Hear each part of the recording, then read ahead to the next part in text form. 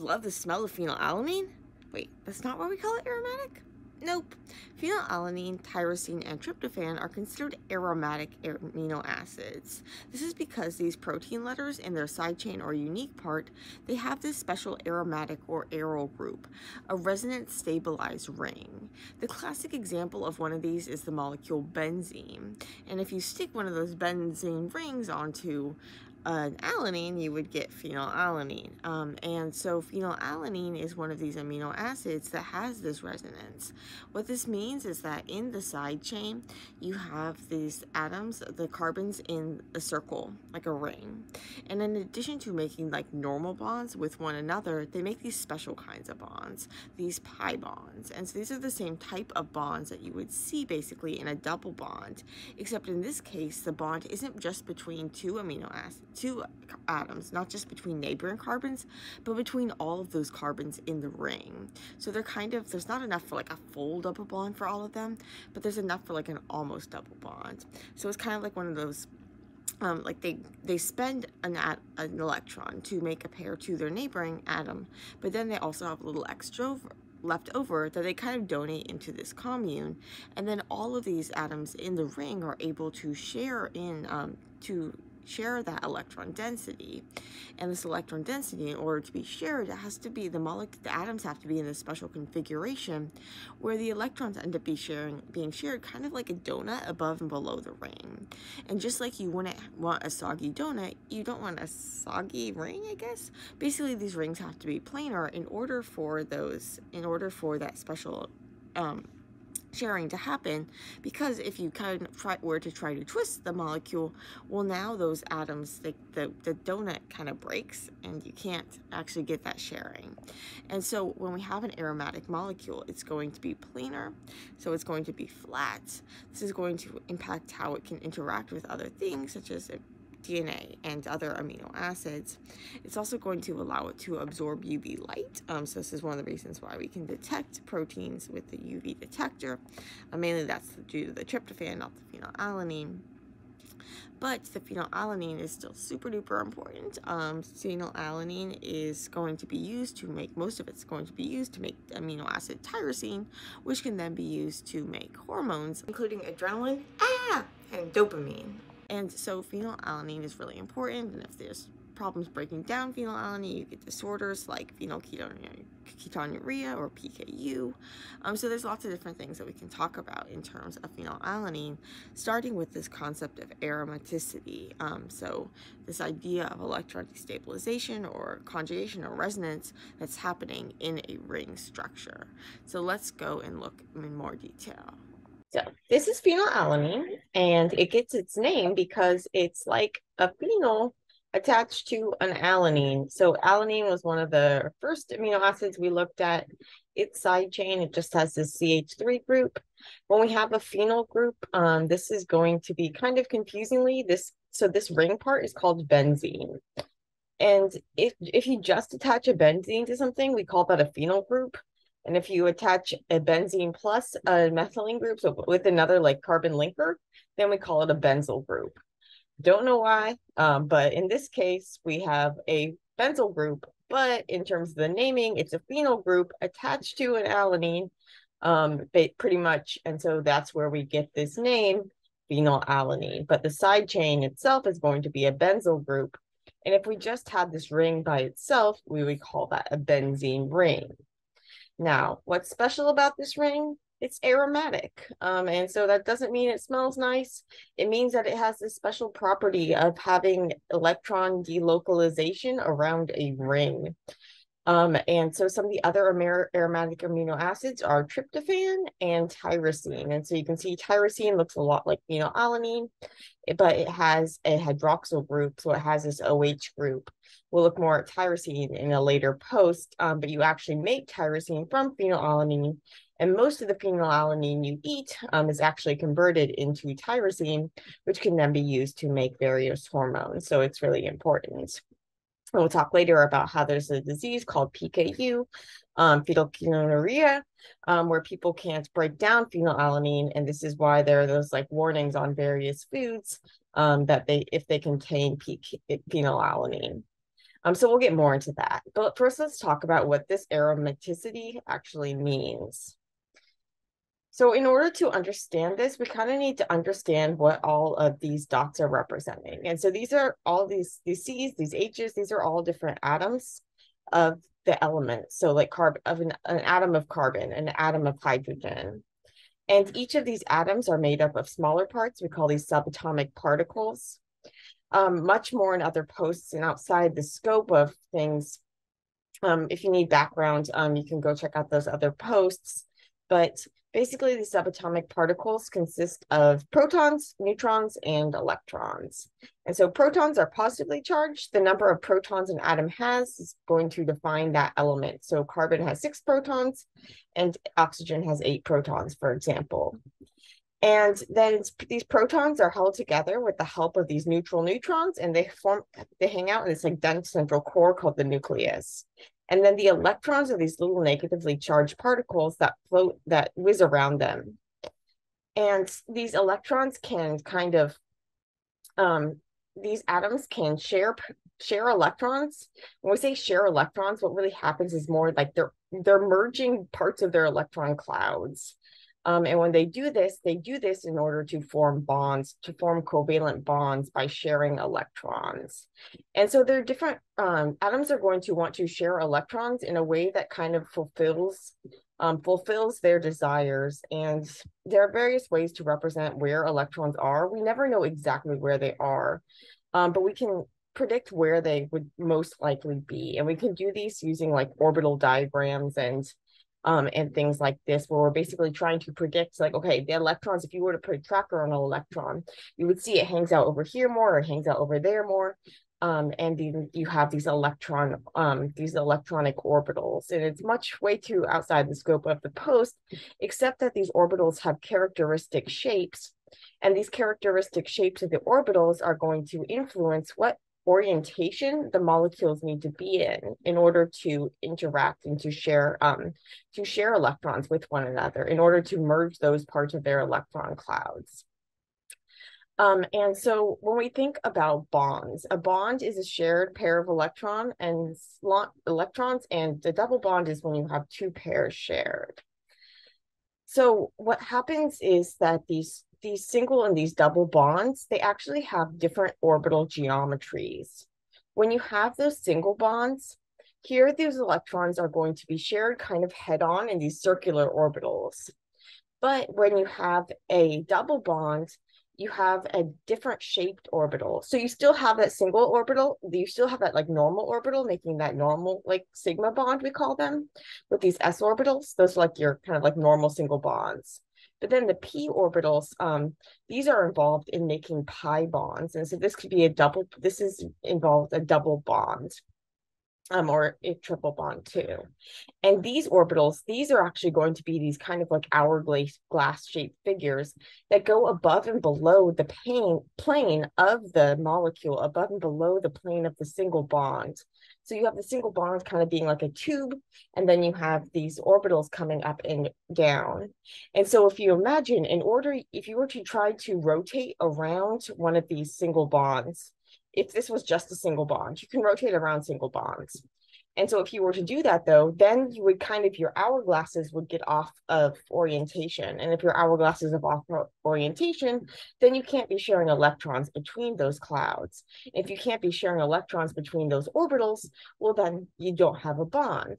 And so what happens is that in a double bond, you have to have it be a plane. You can't rotate around it. And we've seen this come up when we're talking about the protein backbone and how we can't rotate around the protein backbone because you have partial double bond character in that bond. And so if you have a double bond, you can't rotate around. And if you have partial double bond character, you can't rotate around. And so how do we get partial double bond character? Well, what I was showing you here in this aromatic ring, these are not like full double bonds. These are kind of like these partial double bonds, because instead of having enough electrons for there to be a double bond between each of these different atoms, there's kind of almost enough. And so they're kind of pooling together their extra electrons. And so all of these are sharing the extra electrons. rather than the electrons just being shared between the neighboring atoms. So in a normal bond, in a normal single bond or a normal double bond, you have these electrons being shared by the atoms that are right next to each other. But in the case of conjugation or resonance, electron delocalization, these are all words that we can use to describe this, you have the electron density being shared among multiple atoms. So it's kind of like this commune. You can think about it kind of like they have enough they all spend an electron all these atoms spend an electron to pair with the thing next to them. And they do that through the single bond. But then they have leftovers. And so they kind of pool those leftovers together and contribute it to a general fund, kind of like one of those give a penny, take a penny type of things, except that those pennies are always going to be available for everybody, and everybody's always taking them, because what's happening is that although we can draw like resonance structures where we can kind of draw alternating singles and double bonds. So this would be like one person puts a penny in, one person takes a penny out, one person puts a penny in, one person takes a penny out. But the reality is more like those pennies are always there in that give a penny, take a penny jar. And they're always available for everybody to use because they're actually shared. So we can get conjugation where you have that sharing among multiple atoms. And so we can get this to happen when we just have things in a line. And so we see this with the peptide bonds in amino acids. We see that we have partial double bond character in those bonds. And this is going to limit the rotation around those bonds because we have this partial double bond character. The rotation around them is going to be restricted. Because remember, if you rotate around a double bond, you can't do that because you break those, like the orbital, those hourglasses are off of alignment. And so although with this resonance, with this electron delocalization, because you don't have like enough electrons for there to be like a true double bond, it's not quite as strong as a double bond, it's not quite as short as a double bond, it's kind of intermediate. But you still have those p orbitals involved, you still have those pi bonds involved, and therefore you can't rotate around it and still maintain that interaction. And that interaction is going to be really stabilizing. Think about having all those orbitals lined up. That's going to be basically, it's going to stabilize the bond, which is why these peptide bonds are so sturdy and strong. But it's also why you can't rotate around them, and why the rotation around a peptide bond around the backbone of a protein is going to be limited to happening in between these peptide bonds. And the rotation is going to be then further limited by the nature of these side chains or R groups. And so when you have something big and bulky like phenylalanine, say, it's going to be hard to rotate even in the places where there is rotation. Whereas you have something little like glycine, which just has a hydrogen, it's going to be easier to rotate around. And this is why different proteins, different amino acids will take on like characteristic angles, and you get characteristic structures and things like that. And more on that in other posts. But going back to our idea of aromatic amino acids, when we're looking at that peptide bond, we are getting delocalization, but we're between this like oxygen, this carbon, and this nitrogen. And we can also get something similar in a carboxylate. So when we have like two oxygens attached to a carbon and they're all kind of sharing. And so you might see a double bond drawn towards one of them or the other, or both, going back and forth, call these resonance structures. But the reality is something in between. We just don't have a good way to draw that. And so sometimes we can draw it with like a dotted line or something. But in these cases, what we're having is happening in a plane. So remember, that plane is why we can't like rotate around those the peptide bonds. This has to be in a plane. So that wasn't a straight chain. But you can also get this in the circle, and in the circle, then we call it aromatic. So aromaticity is not just having resonance, it's not just having that delocalization, because we saw that a peptide bond had that and it wasn't aromatic. And it's not just and it has to be in a ring, but it's not just that it's a ring where you have this configuration where you're able to share the electrons throughout all of them. And so often when you see something with like alternating double and single bonds, this is representing something with resonance we just don't have a good way to represent the reality that it's not really alternating single and double bonds. It's really something more that's more shared. And so sometimes you can see it drawn with like a dotted line or with a circle in the middle, or you see it with these resonance structures where they're kind of shifting back and forth. And sometimes this can be helpful in order to think about it shifting back and forth when you're trying to draw out reactions. But yes, so this would be an example of an aromatic compound. The classic one is like benzene. And if we attach a benzene onto something, we call that a phenyl group. And if it's attached with the carbon linker, then we call it a benzyl group. And so these are examples of functional groups. When we think about functional groups, these are basically things other than just the generic hydrocarbon skeleton. So organic molecules, for something to be organic, that doesn't mean it's grown without pesticides. It means that it's based on a hydrocarbon skeleton, at least when we're talking about like chemistry and biochemistry and stuff. And so this hydrocarbon skeleton is going to form the backbone of all the various molecules that we talk about, but it's kind of blah. And that's kind of like the point. You want to emphasize the cool things, right?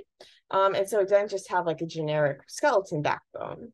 And so we saw in the case of amino acids, how we have like a hydrocarbon, but then we also had like amino groups, and we had carboxylic acid groups. And so these are all examples of functional groups. They're basically, you can swap out think of these hydrogens as kind of place holders, and you can swap out various functional groups for them. And a lot of the times, though, like these functional groups are going to have heteroatoms, so have things that aren't carbon or have things that aren't hydrogen. So we see nitrogen and we see sulfur and we see oxygen.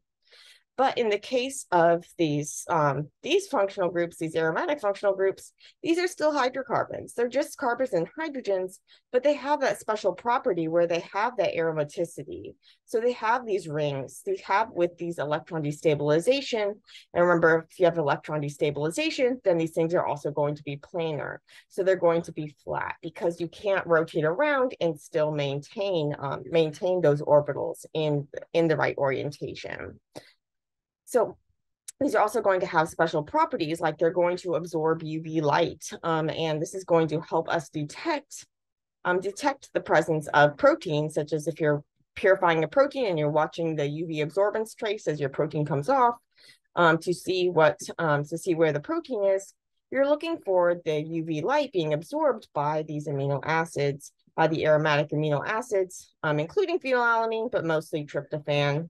Also as well as tyrosine. And so this absorbance of the UV light is because they have that aromatic property.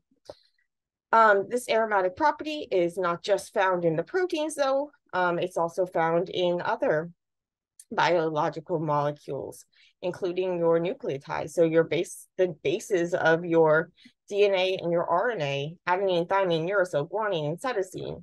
These are aromatic bases as well. And so they're going to have this flat structure, and they're actually going to be able to then interact with these aromatic amino acids and kind of stack their rings on top of one another. So when we talk about like DNA structure, we're often thinking about like the base pairing. So like one base to another base, like kind of edge on it. But what happens is that actually like your double helix, like the main reason why GC's regions are more stable than AU region or AT regions isn't just that you have these 3 bonds instead of 2. It's not those hydrogen bonds. It's really the base stacking interactions are more favorable. And the base stacking is basically the different rungs on the ladder, so those different bases. So because they're aromatic, they have to be flat. They have to be planar. And so they kind of line up with one another.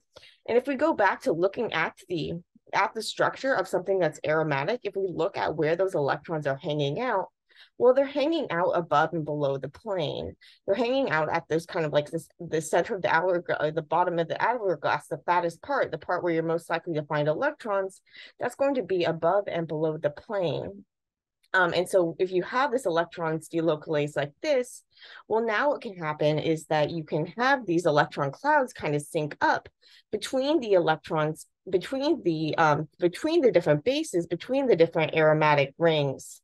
And you can kind of get, if so, say if the electrons kind of randomly happen to shift over here more, then the ones on top of it can shift up a little, and you can get a kind of chain reaction effect where you have these all get in sync. And this is going to make it so that you have those interactions. You can have these bases kind of like interpolate with one another. And so we actually see like some of the DNA staining dyes, they have a flat structure. They have an aromatic structure that actually allows them to interpolate or kind of slip in between the different bases of the DNA. And similarly, we can see the amino acids, aromatic amino acids be used to kind of bind DNA and bind RNA. Because they're able to form those base two like aromatic to aromatic interactions. So that's one place that this aromaticity comes into play. So the aromaticity is going to allow it to absorb UV light so we can see it. It's going to make it so that it's planar because it has to be planar in order to be aromatic, but then it's also going to allow it to absorb UV light and to interact with other aromatic things through a sort of base stacking interactions. And so the aromatic amino acids are tryptophan, phenylalanine, and tyrosine. So as I mentioned, these basically, well, you see there's nitrogen in tryptophan and there's an oxygen in tyrosine, but if you look at phenylalanine, it only has a hydrocarbon skeleton. So we called it a functional group, but remember I was saying like functional groups, they often have another atom in them, but because it's aromatic, it has this special property. But because it's this basically just a pure hydrocarbon, and the other aromatic amino acids were still mostly hydrocarbons, this means that they're going to be hydrophobic for the most part. So when you have a tyrosine, it's going to be less so because it has an oxygen, and tryptophan, it has that nitrogen, but it still has all this other hydrocarbon stuff. So it's going to be very hydrophobic. And phenylalanine is one of the most hydrophobic amino acids there is because it only has hydrocarbons. And so when we talk about hydrophobicity, this is basically whether water will hang out with it. And so water molecules are polar. So when they're sharing electrons, they don't share them fairly. And so, for example, in the oxygens, what we call electronegative, it's going to hog those electrons, making the oxygen partly negative and the hydrogens partly positive. Now, the water is going to like to hang out with other water molecules and kind of organize itself in a way where the partial charges are getting to interact with one another. They're only going to let things into their network if those things also have some charge or partial charge. That is, if those things are also polar, if they're charged. And we call those type of things hydrophilic, whereas things that don't are hydrophobic. And so when it comes to hydrocarbons, hydrogen and carbon share their electrons. When they form bonds, they share them pretty fairly. And so you don't have that separation of charge, you don't have polarity, and therefore you're hydrophobic, your water avoided. And so these regions are typically going to be found, these amino acids are typically going to be found on the inside of proteins. And so phenylalanine is going to be highly hydrophobic. And so we saw a lot of hydrophobic amino acids here, and we saw a lot. We can also classify these as like non-polar.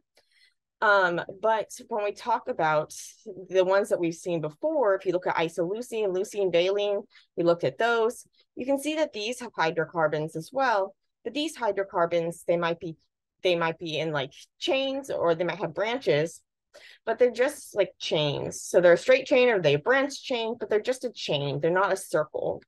If we have something that's just like a chain, or it's a non-aromatic ring, we call this aliphatic. If a hydrocarbon that is like a chain or is a ring, but it's not resonance stabilized, it's not aromatic, we call it aliphatic. And if it's aromatic, we can also call this an aryl. So we would call these like an aryl or aromatic groups.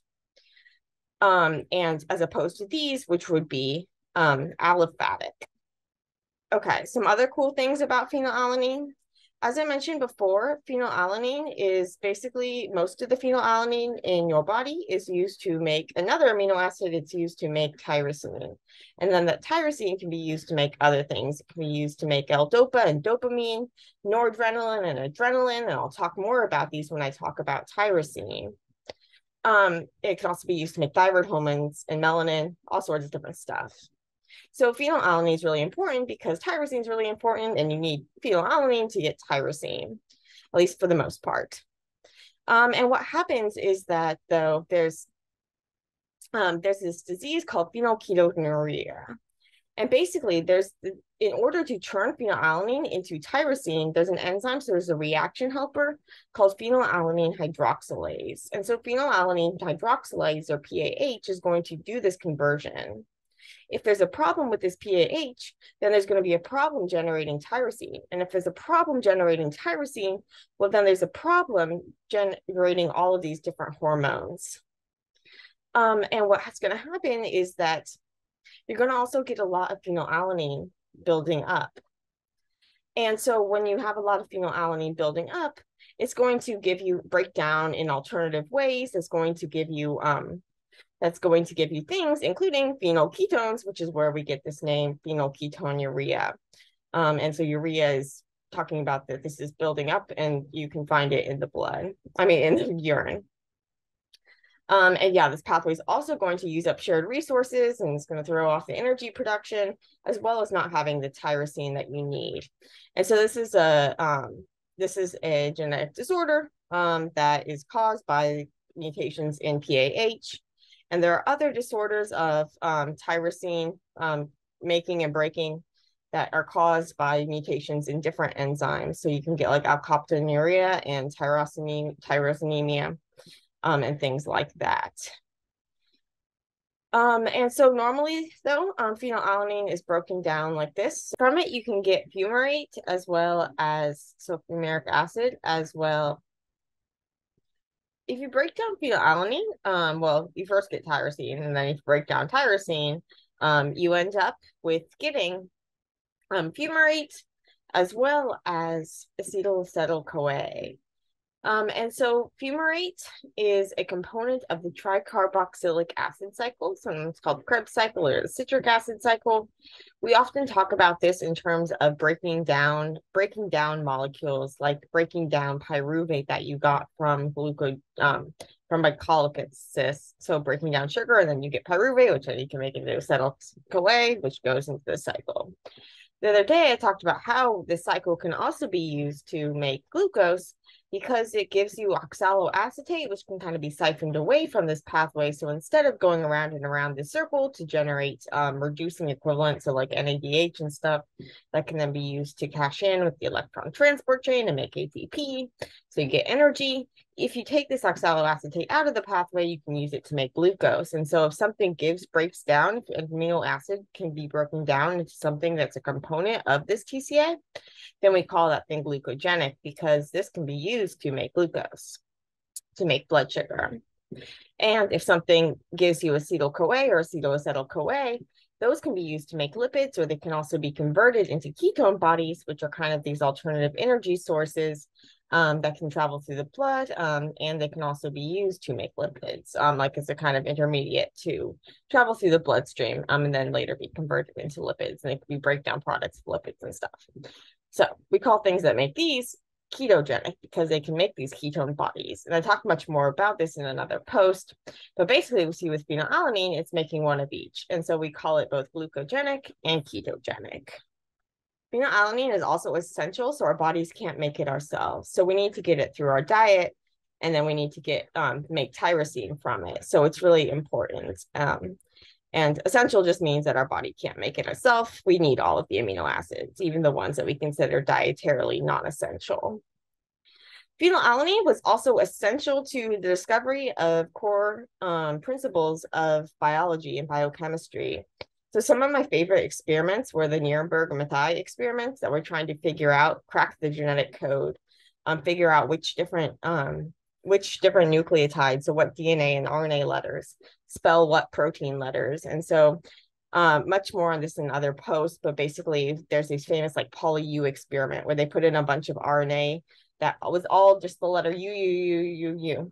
And then they were able to show that U made phenylalanine, and it's this U is the codon for phenylalanine, or one of the codons for phenylalanine. And so it's also coded for by UUC. But if you have UUU in there, no matter what your reading frame is, and much more in other posts, but basically that's going to give you phenylalanine. So these are some really cool classic experiments, and I'll link to the post on that. But yeah, so phenylalanine is one of the aromatic amino acids.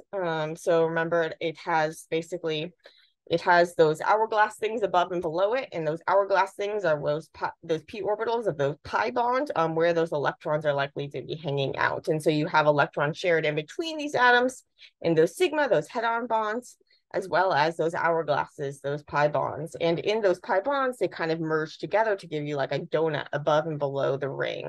And in order to have that donut be like a donut, you can't like turn your donut. It has to be flat.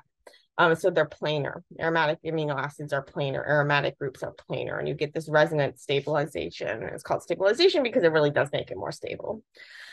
And you can also call it like delocalization because those electrons are delocalized among these different ones. We also, another word is like conjugation. But all of this is happening in phenylalanine in this benzyl group. And it's also going to allow it to absorb UV light and interact with other aromatic things through kind of like stacking interactions where they sync up their donuts. And so yes, and it's also hydrophobic because it's just got this like hydrocarbon, and it's nonpolar because hydrogen and carbon, these are all just like shared fairly. So basically you've just got a bunch of like shared electron density. And so it wouldn't seem that special, but it is special because it's got the aromatic properties. And it's also big and bulky, so it's hard to rotate around and stuff. It's really important. You need to get it through your diet, and you need to use it to make tyrosine, which you need to make other things. And if you have problems breaking down phenylalanine, then you can have big problems. If you don't have like follow a special diet and things like that. So phenylalanine, PHE, and the initial is F. And so I hope this helps you give an F about phenylalanine.